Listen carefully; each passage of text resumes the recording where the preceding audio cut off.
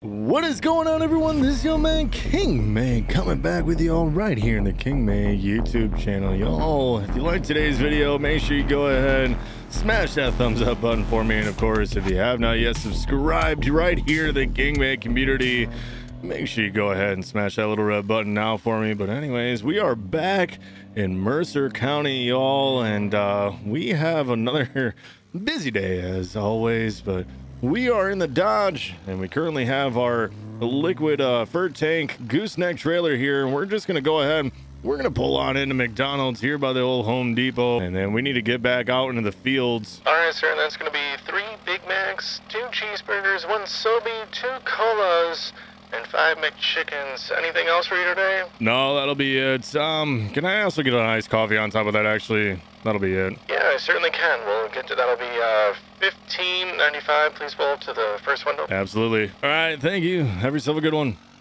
Oh my goodness. I don't want to talk about my order. Yes, it's very large. Anyways, we're gonna get on with our day here. We're gonna go ahead and head on down to the co-op here on the way back, and we need to load up with some well, mostly water, but we're gonna do a water fert mix. I've already got it calculated out for the sprayer. We need to get some spraying done here today. We got pretty much all of our field sprayed, but we got 3 left that we need to do, and it should go fairly quick with our John Deere 120-foot boom. So after that, though, we need to get back out in the field. We have some chopping that we need to get done with the grass to make sure that we continue stocking over that silage here for the winter time when we get our cattle. All right, we're just pulling out a Nutrient Ag Solutions here in Mercer, and we are completely topped off here with this trailer, and my goodness, this Dodge is handling it very well. Anyways, we're gonna head on back to the farm, pull this on up to the sprayer. We're gonna get out in those fields, and I'll catch up with you all after a bit. All right, we just got on back to the farm here. We're gonna hop on up in the 4940 John Deere sprayer, getting her all fired up here. We better let her sit for just a minute. Everything should be ready to go. I checked it when we got back from spraying the other day. We just got one more soybean left to do, and we got another field on over there with our silage corn that we need to finish spraying as well, and we're going to be all completely done with spraying here this early summer.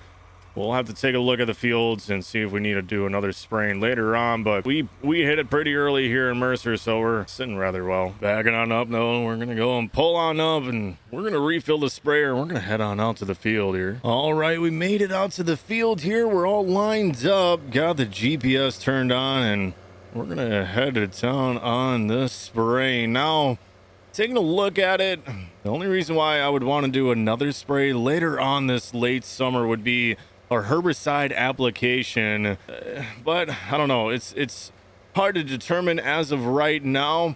I would like to test out the new Landau weeder that we do have on the farm, so we'll see when late summer comes along. We'll diagnose the fields as the year progresses here, and we're heading on down the field here. Last strip, we are reaching it. It was literally 2 stripes, and we got this field pretty much wrapped up. This is a smaller one, but it's going to be a pretty good field for us here for the silage corn this year. All right, we're all folded up. Let's head on to the next field now. All right, we finished up with that last soybean field there, and we are all done with spraying here on Mercer for the year.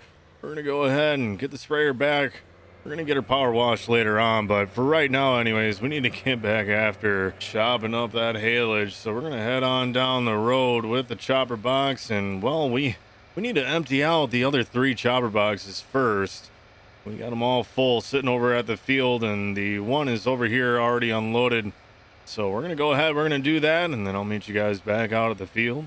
As we're pulling around the field, I figured I'd kind of update you guys with some of the new toys that we have here on the farm. We ended up grabbing ourselves a Case 2150 planter here. Well, we are going to go ahead and rock that with our Kinsey 3600 16-row planter here on Mercer, and we did upgrade a tractor as well that I'm sort of excited to show you guys. Well, actually, I should say a couple. We ended up grabbing ourselves a Case Magnum 380, so we're going to use this one heavily here for planting and weeding and probably just a few other miscellaneous chores here. I'm contemplating whether or not we keep the 8520T. I do like that 2-track, and I don't know. I'm contemplating whether the new tractor that's out of the field already, if we put duals on that one and use that for the auger cart, or the case, or the 8520. I'm not really sure. I would like to keep this tractor for planting, but the other new addition that I'm excited to show you guys, we might be able to just use that one as well for planting. As we're hopping in the old 7820, I don't know. You guys let me know down in the comments below what you think. Now, just hold on tight though. Let me show you the new addition to the farm, and then you guys let me know down in the comments below what y'all think. Should we get rid of the 8520T, the 2-track? Should we get rid of that and just go ahead and put duals on in the fall time for running the auger cart on this new addition down here, or what? You guys let me know. All right, we're pulling on into the entrance here. And you guys, this is the new addition here to the farm. We're gonna go ahead, hop out, pull the pin on this shopper box here. There we go. Got her all disconnected, but there she is. We got ourselves an 8530 John Deere. And this one came in from my man Dennis Motti. And you guys, I love this tractor so far. It is going to be a phenomenal addition to the farm. We ended up getting rid of the all-wheel assist 7810, and we just kept the two-wheel drive. So I'm thinking the main tractors for doing our animal work around the farm is going to be the 7810, the 4440, and the 6410. We're going to utilize those tractors heavily for majority of the smaller work and hay work, but so far that 8530 is doing a phenomenal job with hay work as well. So I don't know, I'm trying to condense down a little bit, but I'm also trying to make sure that we got the correct horsepower around the farm when we need it. So I don't know, you guys are gonna have to help me out down in the comments below what y'all think. But so far I'm absolutely loving that tractor here, but we're gonna go ahead, we're gonna empty out the rest of these chopper boxes and get out here and get to chopping the rest of this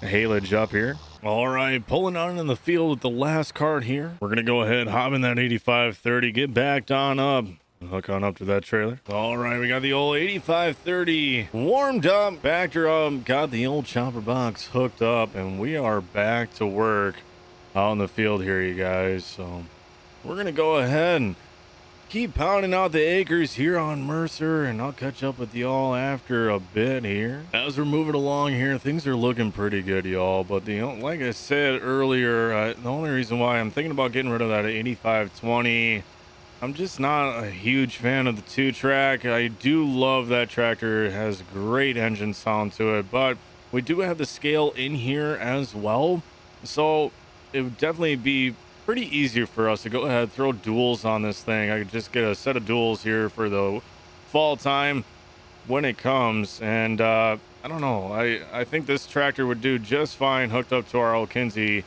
auger wagon, and I just need help deciding, I suppose. I'm trying to condense down and get rid of tractors, sell them off that we don't need, and make sure that we keep the proper amount of horsepower around here that we do need for Mercer, because at least for some of the equipment, I'd like to keep it a little bit on the bigger side, just so we have that horsepower to run a little bit more efficient when it comes to the field work, but of course also keep our smaller horsepower tractors around as well for hay work, as well as the miscellaneous chores around the farm. All right, y'all, so as we continue down the field here, I would say we're about halfway done or so. We just got to work our way back on down. We are on chopper box number 2 here, but we're going to continue watching the scales here and loading up on our silage here, you guys. But anyways, we're going to call this one a video, y'all. Thank you so much for watching today. If you guys enjoyed the video, make sure you go ahead, smash that thumbs up button for me, and of course, if you haven't yet subscribed to the Kingmake community, please go ahead and do that now for me. But anyways, we're going to catch you on the next one. Have a great weekend, everyone. Peace.